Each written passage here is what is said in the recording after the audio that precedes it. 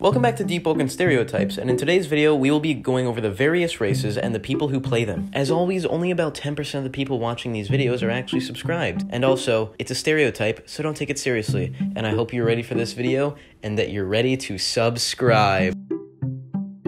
Wow, I wonder what the stereotype for this race is gonna be. Definitely not femboy, probably gay, and you definitely make a lot of ooh-woo furry catboy jokes, XD. Also, you're probably a furry. If you're none of these, then you're probably just too broke to roll the race, and you would be happier with literally anything else. Especially since 90% of the people in this game hate Felinors and actually plan to attack them on sight. Did I forget to mention there's a guild named the Felinor Aggression Guild? What a good acronym.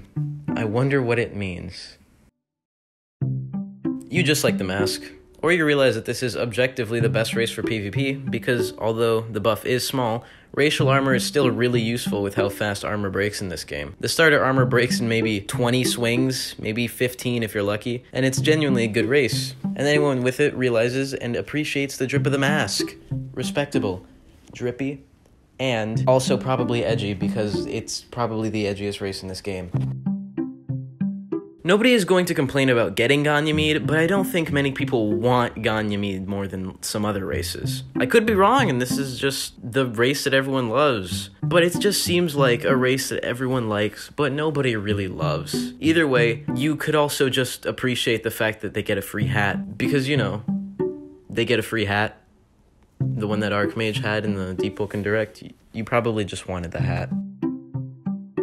This is the best race in the game with 3 potential buffs to food, sanity, or health regen. That's irrelevant though, because if you have this race, you either spend a lot of money or you're just insanely lucky. Funnily enough, most of the cappers I see are rag-wearing freshies, and I don't think I've ever seen a capper pass level 20 in the overworld, probably because their passives buff you in the depths with sanity, and it's really good for depths farming, but you know, I just don't really see a lot of capras in general, because it's the rarest race in the game, but I feel like all of you are in the depths, so if you're a capra and you're not a freshie, leave a comment, because I have yet to see any of you.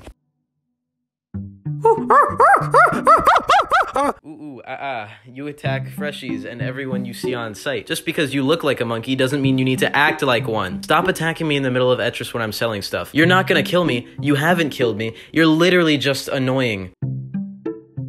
Another pretty common race meant for people who like to gank and help their teammates. You and your guild members do and take less damage from each other, making it a really good race for ganking. It's also just a fine-looking race, and anyone that uses it can appreciate that. More often than not, whenever I'm getting ganked by multiple people, there's at least 1 or 2 Kanors there. And man, I'm starting to hate the people that use this race, because they literally exclusively 4v1 for luck progression. I hate you! This could be literally anyone, most common race in the game, so look at the variant. If he has blue hair, he's probably a tryhard, like me, but he's probably not as good as me at this game, because most people aren't. I'm the number 60th real player in the world. And if he doesn't have blue hair, he's probably actually a freshie. And you can probably kill him unless you're terrible, but that's just anyone that doesn't have the blue hair variant, because the blue hair variant is the edgiest one for only the best players. And yet so many bad players with Etrian will go blue hair. I think this is just a bad race. Anyone who uses it doesn't realize how terrible autodidact actually is, and they definitely don't realize how much harder it makes it to level up late game. Basically, anyone who's stuck with this is probably newer to the game and doesn't realize how bad Ardrit is, because autodidact is really bad and it doesn't benefit you. And if you're wondering why, well, I guess I'll explain it here. Autodidact gives you a free stat point, but you're not getting the EXP for that stat point, meaning that lots of the time with autodidact, you'll get stuck at 0 investment points, and you'll have to end up getting EXP to level up anyway. Seltor, you get some extra HP, about a single M1's worth. Anyone using this race probably just likes how it looks, because most of the races in this game are way better. I mean, they get an extra M1 worth of health, but that's not really useful, unless you're a boss raid heavy user, and 1 extra M1 versus an entire guild is enough to help you 1v24 an entire server of rogue players.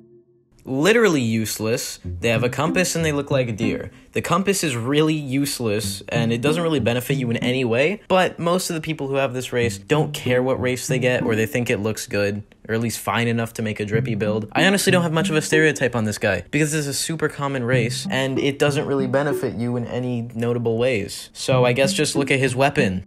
Lore figure, developer, nano prodigy. Nobody has Lightborn.